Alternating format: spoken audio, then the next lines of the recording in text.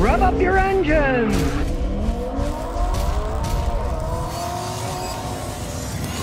OC Giggin says, Scotty, I got a Scion XB06. Should I drive it? A lot of those burn oil. If yours isn't burnt oil, it's in excellent shape. Keep driving it. Now is not the time to buy a vehicle. The prices are sky high. Now everybody says, what's going to happen? When's it going to come down? I'll tell you when it's going to come down. Soon we're going to have a big recession. And the prices of used stuff is going to go down the toilet. Because people will not have any money to spend. If people refuse to pay high prices by not buying it, prices will eventually go down. People aren't. They're still buying stuff. But when a recession comes, people stop buying stuff.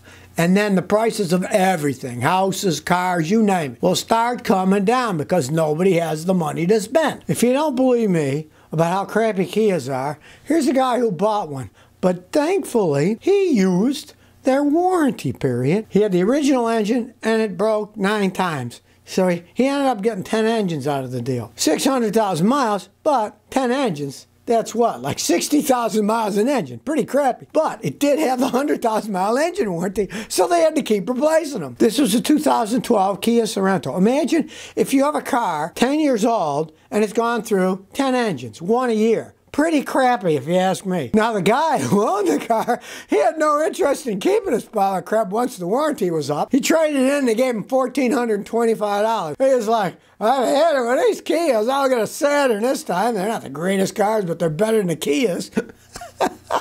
But it needed a new transmission every 150,000 miles. So if you're going to buy a Kia, make sure you got that 100,000 mile warranty, baby, because they don't make them very well. That's all I got to say. And the transmissions, too. I mean, well, at least they lasted 150,000 miles instead of just 100,000 miles on average. Can you imagine buy a car every year you got to put an engine in it? You know, what a rolling pile of crap. JS10500 says, my Honda CR-V makes a strange noise when I start it. Last year, the dealership said I need an oil pressure sending unit. Today I'm hearing this noise when I start the car and it goes away after a while. Would replacing the oil pressure sending unit solve this problem? You can hear the engine rattling. It's got an internal problem in there. It's probably something to do with the VTEC, the variable valve timing, and the timing chain rattling around. Try what I've been telling people for a while now. My friend Bernie of ATS, go to ATS, Automatic Test Solutions, he has a carbon cleaner that you can put in the engine oil. You just pour it in and drive the car around. 15, 20 minutes, you can sit in the driveway, rev it to 2,000. That can clean carbon out, and if your plunger for your timing chain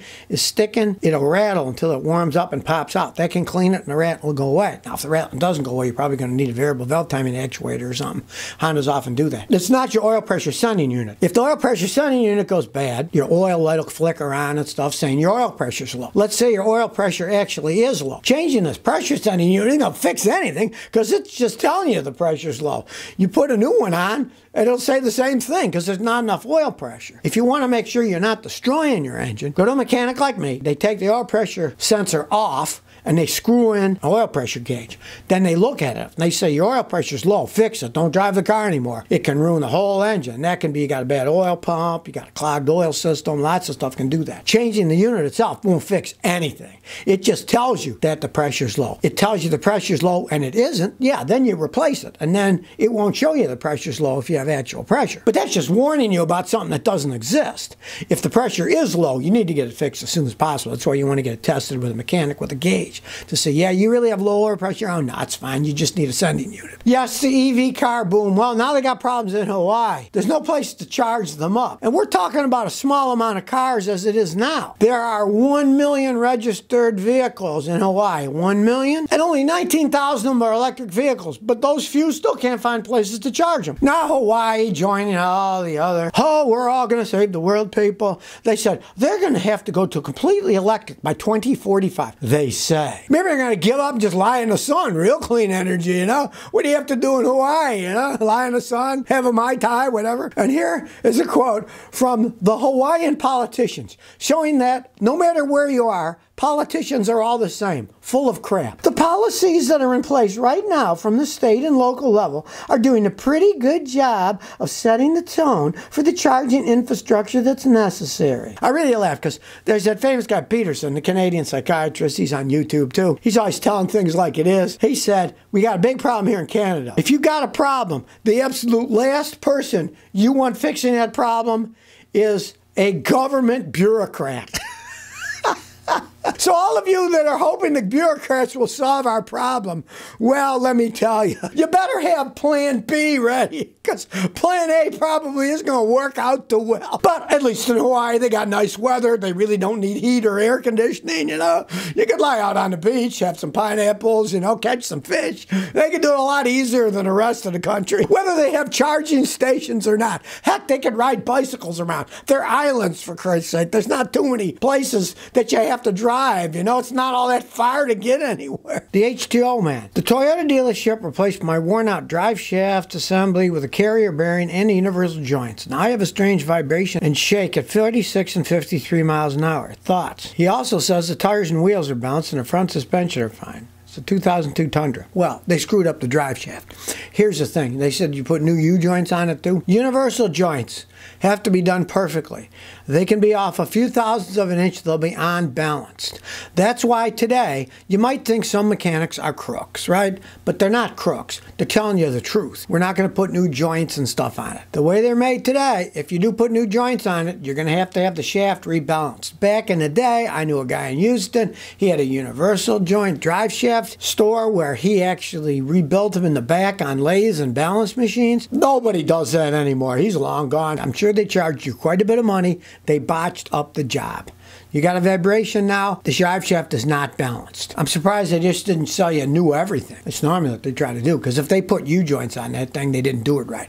You only need to be off a few thousandths of an inch and it'll start shaking because it's not balanced. They have to be balanced. If you look at a drive shaft on a brand new vehicle, look closer. You see there are usually weights that are welded or stamped onto it because they have to be balanced at the factory. Joseph 210 says, what are your thoughts on a 2015 Chevy Cruze LTZ, 65,000 miles for $7 grand? Run away. I wouldn't give us $7 for that car. I had a customer 20 said it was the worst car he ever had in his life. He put a picture of Mickey Mouse on the back, and I thought, what's this about? He says, well, I'm telling everybody, this is a Mickey Mouse car. He had the vehicle for like 6 years, and it went through 3 automatic transmissions. They're garbage. Don't buy one of those things. They're terrible. I mean, if you could get it for $100 and it runs, what the heck? But that kind of money, forget it. Get an old Toyota or an old Honda. You're going to pay more money for them, or get one that's really old, but it's going to last. The Cruzes do not last. It's probably one of the worst vehicles Chevrolet ever made. Mustang Man says, Scotty, I'm thinking about buying a 98 Volvo S70 for $250 with 130,000 miles.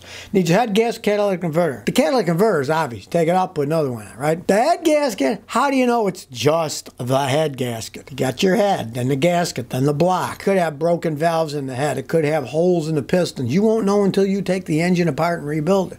Now, they do blow head gaskets. They don't cost that much for a head gasket.